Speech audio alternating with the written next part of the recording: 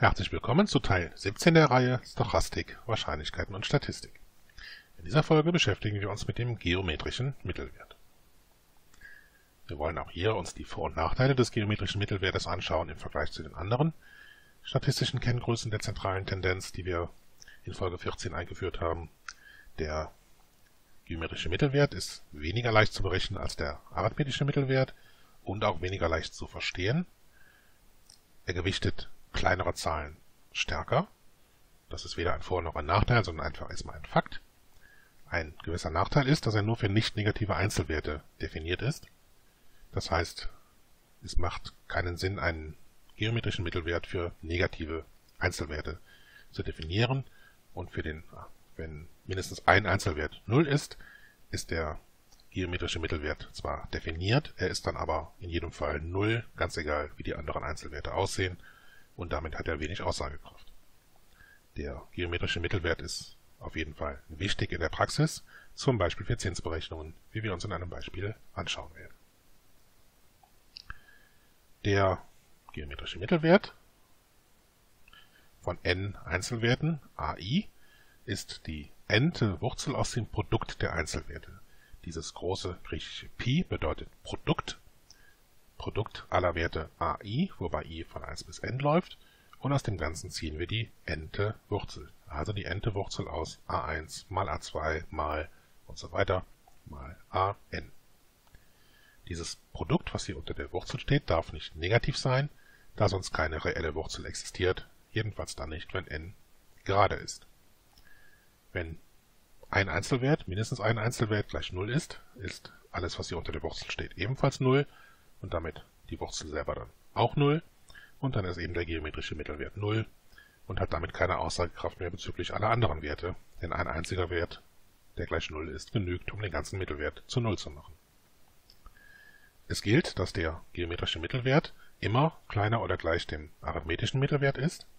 Er ist gleich dem arithmetischen Mittelwert, wenn alle Werte identisch sind, wenn AI gleich AJ gilt, für alle I und J. Das heißt, dann ist der geometrische Mittelwert gleich jedem Einzelwert und der arithmetische ebenfalls. Wenn sich die Werte unterscheiden, wenn mindestens zwei verschiedene Werte auftauchen in der Grundgesamtheit, dann ist der geometrische Mittelwert echt kleiner als der arithmetische Mittelwert. Der geometrische Mittelwert von zwei Zahlen lässt sich leicht veranschaulichen. Wenn wir nämlich ein Rechteck haben mit den Seitenlängen a1 und a2, wobei wir annehmen, dass die nicht gleich sind, also a1 ungleich a2 ist, dann ist der geometrische Mittelwert die Quadratwurzel aus a1 mal a2 und die entspricht dann der Fläche eines Rechtecks, beziehungsweise ein Quadrat mit der Seitenlänge des geometrischen Mittelwerts hat die gleiche Fläche wie eben das Rechteck mit den Seitenlängen a1 und a2. Wir wollen uns nun ein konkretes Rechenbeispiel anschauen für den geometrischen Mittelwert, und zwar im Bereich der Zinsrechnung oder in dem Fall Zinseszinsrechnung. Wir wollen eine variabel verzinsliche Anleihe betrachten, die im ersten Jahr 1,2% Rendite erbringt, im zweiten Jahr 1,5% und im dritten Jahr 2,5%. Und wir fragen, wie hoch müsste eine Anleihe mit festem Zinssatz sein, um nach 3 Jahren dieselbe Gesamtrendite abzuwerfen. Das heißt, diese Anleihe 2 soll jedes Jahr den gleichen Zinssatz einbringen. Wir nennen K0 das eingesetzte Kapital, was wir also zu Anfang investieren. Wir bemerken, dass eine Verzinsung mit R% einer Multiplikation des Kapitals mit 1 plus R durch 100 entspricht. Ich verweise da nochmal auf meine Videoreihe zur Prozentrechnung. Und wir können dann berechnen für die Anlage 1, also die variabel verzinsliche Anleihe, nach einem Jahr, Kapital der ersten Anleihe nach einem Jahr, ist Kapital der ersten Anleihe nach 0 Jahren, also zu Beginn, mal 1 plus R1 durch 100. R1 war 1,2%, das heißt, die Anleihe 1 hat nach einem Jahr das Grundkapital mal 1,012. Nach 2 Jahren, Kapital Anleihe 1 nach 2 Jahren, ist das Kapital nach einem Jahr mal 1 plus R2 durch 100. R2 ist der Zinssatz für das zweite Jahr. Das waren 1,5%. Das heißt 1 plus R2 durch 100 ist dann 1,015. Und wenn wir jetzt berücksichtigen, dass K11 hier oben ausgerechnet worden ist, dann ist insgesamt das Kapital nach 2 Jahren das Grundkapital mal 1,012 für das erste Jahr mal 1,015 für das zweite Jahr. Ganz genauso wird jetzt das dritte Jahr berücksichtigt und das resultiert dann in einer weiteren Multiplikation, nämlich mit dem Zinsfaktor für das dritte Jahr, das waren 2,5% und dann mit dem Faktor 1,025. Das heißt, nach 3 Jahren haben wir das Kapital, das wir eingesetzt haben, mal dem Produkt dieser 3 Zinsfaktoren. Die Anleihe 2, die Anlage 2, die festverzinsliche Anlage, erbringt in jedem Jahr einen Faktor 1 plus r, wobei r der Zinssatz der festverzinslichen Anleihe ist.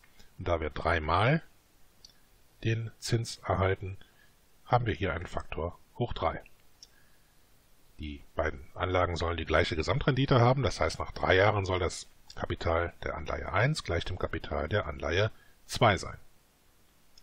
Wenn wir jetzt einsetzen in diese Beziehung, die wir gerade hatten, dann haben wir, dass das Grundkapital mal 1 plus r in Klammern hoch 3, wobei r der Zinssatz der festverzinslichen Anleihe ist, soll eben gleich sein dem Grundkapital mal den 3 Zinsfaktoren bei der variabel verzinslichen Anleihe.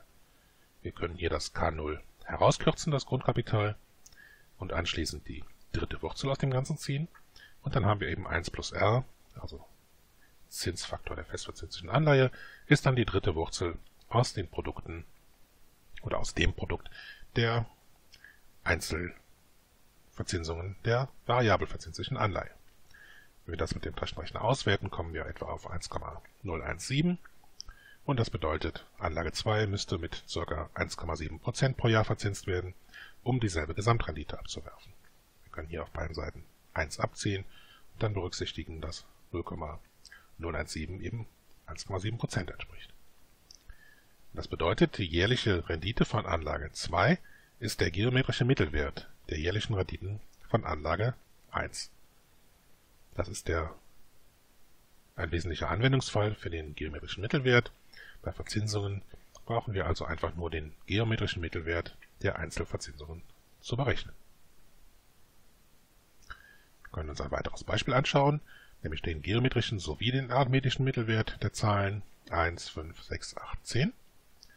Den arithmetischen Mittelwert, wie wir vor 2 Folgen gelernt haben, ist dann 1 plus 5 plus 6 plus 8 plus 10 durch die Anzahl der Werte, also 5.